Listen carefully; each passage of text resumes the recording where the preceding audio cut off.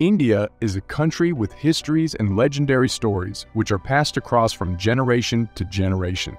One of these histories is that of the sages of cities staying on the mountain of the Himalayas to pray. As they pray, the heavens send them a boon, a shining light. It was the divine light Brahm Shakti. The divine light doesn't come to them alone, as it comes with several weapons of power. These weapons of power are called astras, and there are several of them. The astras come with the power of fire, the fire stone, which is called the Agnyastra. Then the water stone is called the Jalestra, and the air stone is called the Pawanastra. Behind these three powerful astras is an astra, which none of the elders on the mountain expected. It is so strong and powerful that it looks like Lord Shiva third eye. It is so powerful that it drags the elders aback, although everything happening on that mountain is the answered prayers of the elders. However, the last astra seems to them like that, and they immediately assume that they have to put it under control.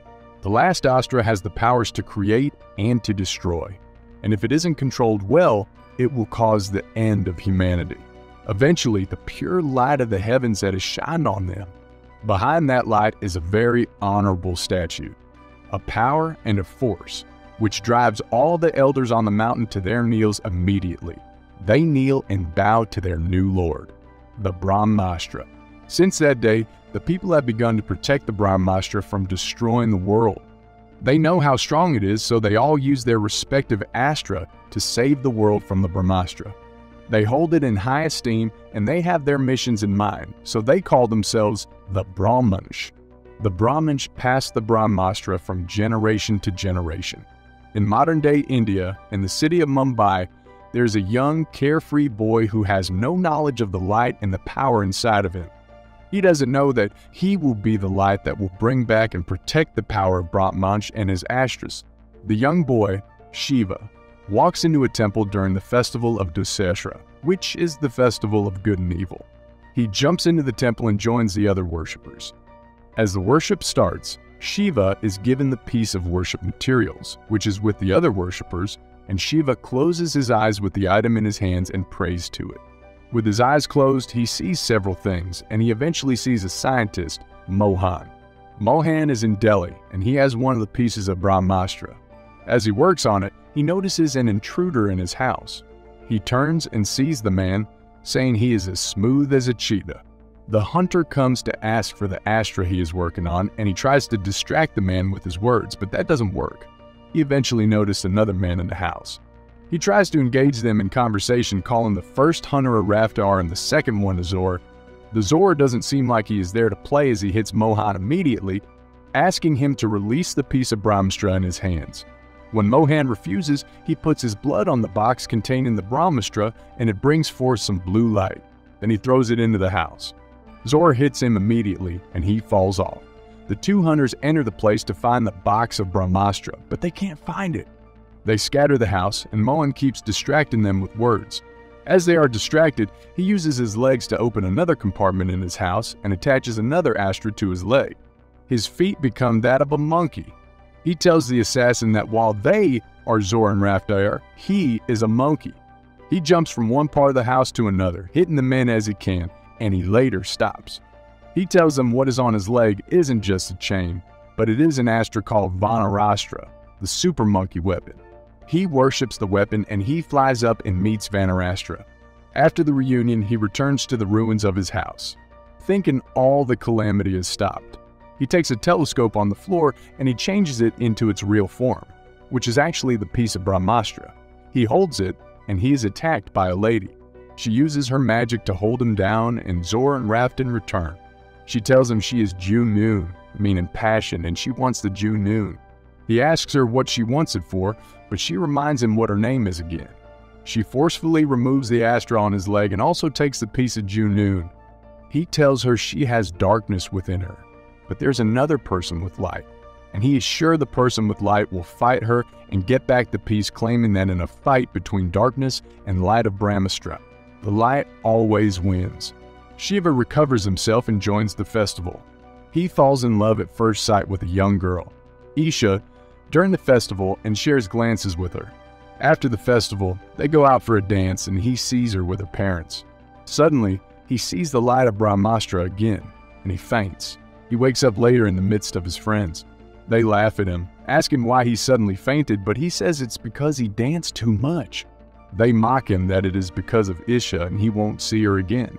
They leave for their next show, and during the show, he coincidentally sees Aisha again.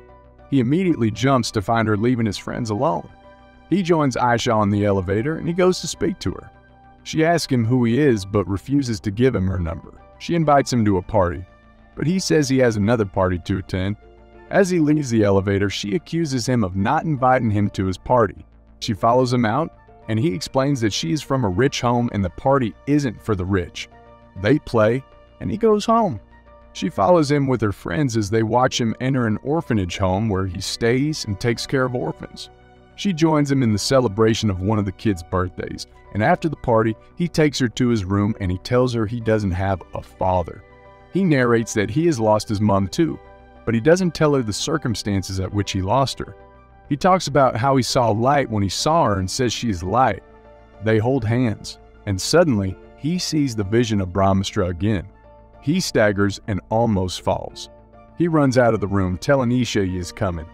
He sees Junoon torturing Mohan to tell him where the next piece of the Brahmastra is. Junoon calls Vash Mukut the crown of control and keeps torturing Mohan.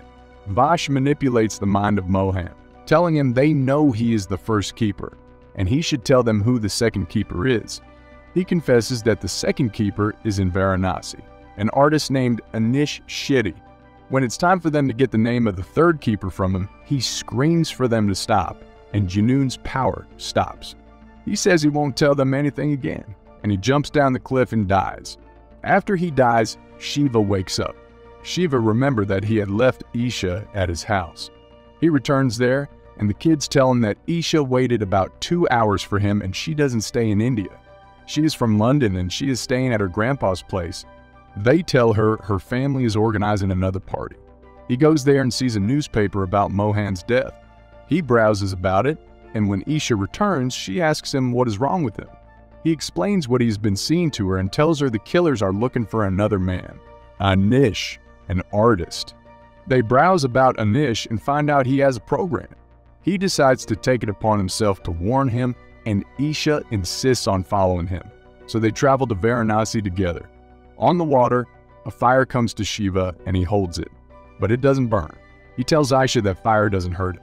She gets angry that he is hiding a secret from her, and as they try to reconcile, Junoon passes beside them and holds Aisha's hands. Shiva recognizes Junoon and her team and tells Isha they must find Anish first. They eventually see Anish, but they don't have a way to send him off without the killer's knowledge. Aisha suggests that since the killers don't recognize them, Shiva should approach Anish, and she will distract Rafton. Their plan works, but Rafton figures that Isha purposely distracted him. He approaches her later to kill her, but she screams Shiva's name. Shiva goes to fight, and Anish helps them by taking a gunshot. Anish helps them disappear when Junoon arrives. They offer to take Anish to the hospital, but he refuses, asking them to leave. Shiva tells him he knows he wants to get to the Brahmastra Guru, the ashram, and they beg him to give them the address so they can drive him there. After driving for a while, they stop, and Shiva asks Anish if he can see the piece of Brahmastra with Anish. Immediately, Anish shows him and he sees visions again, which are about Junoon wanting to crush Anish. Anish asks them to get to the ashram, saying safeguarding the Brahmastra is his responsibility, and he will wait to fight Junoon. He calls his Sanskrit chants and a heavy bull comes out. He pushes the truck back and Shiva keeps seeing him in trances. Eventually, he pushes the truck off but dies. Rafter attacks Shiva and Isha, and they also try to drive away from him. Their car falls off the cliff, but they survive. They get to the ashram, and Shiva jumps inside the building to open it while Isha stays outside. Rafter tries to attack Isha, and angrily Shiva calls fire that completely destroys Raftar. He collapses immediately, but his power calls the guru from inside the building. He's in coma for a few days. He sees how their house caught fire when he was a child, and everyone died except him. And he sees Junoon begging her idol, the Brahmastra, for power, claiming she needs the power to wake it up. He releases a piece of block for her. When Shiva wakes up, he walks into a meeting with the Brahmaj, And after the meeting ends, he meets the guru, who tells him he is an Astra. He is Agni Astra, the fire Astra, and he has to join them. He refuses and wants to leave with Isha, but Guru tells him his parents were also Brahmins, and he will only tell him how his parents died if he wants to hear the information. He decides to join, and Guru sends Isha away with the other Brahmins to bring his clothes. He starts training about how to bring out his inner fire. His trainings are futile, and one night, he gets a dream about Isha being attacked. He runs to call her and finds out she was attacked, but she's fine at the moment. He gets angry and fire forms everywhere. Guru comes out. He tells Guru that Isha is the button to his fire, but he also fears fire because fire burnt his mother. Guru asks him what he will pick between love and fear, and he decides to pick love and unleashes his fire. He keeps training until he becomes efficient, and one day he asks Guru for his story again, and he plays his fire. The fire he plays with burns the heart of one of Junoon's men, and he comes to attack them. After he stops, the fire stops and the man runs away. He tells Guru the man is Junoon's man, and Guru says the black pendant on his neck has the power of Agni Astra, the fire Astra, and he decides to tell them the story. He narrates that 30 years ago, Brahmastra was in one piece, and they were worshipping it inside the river. One of the warriors, Dev, is so strong that he learned all the Astra power, and he is the first to unleash the Agni Astra. However, he wants Brahmastra too, and since he is strong, he destroys the council and steals it. That day, the earth and heaven unite, and Brahmastra comes alive. It turns out Dev's obsession could lead to the end of the world. However, there's another player in the game, Amrita. She decides to fight Dev, and her boat returns to the headquarters with 2 pieces of Brahmastra, and they believe both Dev and Amrita died in the fight. Shiva wonders what's his family history in that story, and Guru narrates that Dev and Amrita were in love, and before the fight, she was pregnant, so he is most likely the result of that pregnancy. He figures Guru doesn't have real proof, and he gets disappointed. They search that city for proof of Junoon's men, and they find the pendant. They see Junoon and her army and see how she is preparing them for the battle. Shiva wears the pendant and he gets another vision. This time, it allows Junoon to notice them. Guru cuts a tree and they escape, although he tells them they must escape immediately before Junoon catches them. When he gets home, he meets Aisha, who has brought the conch his mother left for him. Guru tells him the couch is the proof of his story, and the couch is a disguise for the last piece of Brahmastra, which can be revealed with his blood. When he puts his blood, it turns into the last piece of Brahmastra. Shiva acknowledges he is the child of Dev and Amrita, and they both didn't die during the battle as Dev is also alive, and he needs the Brahmastra to live. He is the leader of Junoon and her army, and they need the complete Brahmastra to wake him up. As the Brahmins prepare to escape, Junoon arrives with her army. She fights them, and Shiva collapses. When he wakes, he finds out Junoon has taken the second piece, and she has taken one of the Brahmins, Rani, and they will torture her till she reveals where the last piece is. He confronts Junoon with Aisha taking along the last piece without giving her. When they get there, he dribbles the piece around her and calls fire. His fire is so strong that Junoon can't penetrate, and Junoon has to use the tear in her eyes to quench it. She tells him he has the powers of Dev and that he should join them, but he says he doesn't want darkness. Rani attacks and tells Isha to remain in Rani's circle while he fights, but Isha goes to help Rani.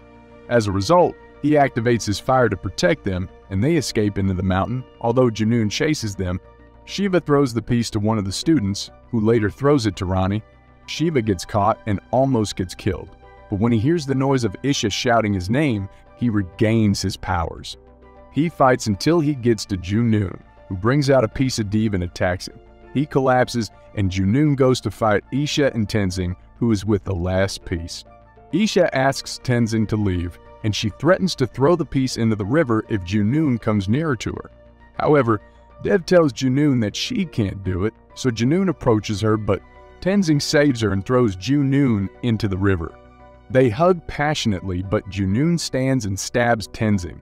She takes the last piece from Aisha and puts Brahmastra together, thereby destroying the world. The mountain starts falling, but Shiva insists on getting to Isha. He jumps through mountains for her, hugging her and telling her he doesn't want to live without her. Suddenly, he unleashes the greatest weapon, the weapon greater than the Brahmastra. As a result of his sacrifice of love, he wakes up a fire that doesn't need to be switched and repairs the world. He wins that war, but the war hasn't ended as Dev wakes up due to the Brahmastra.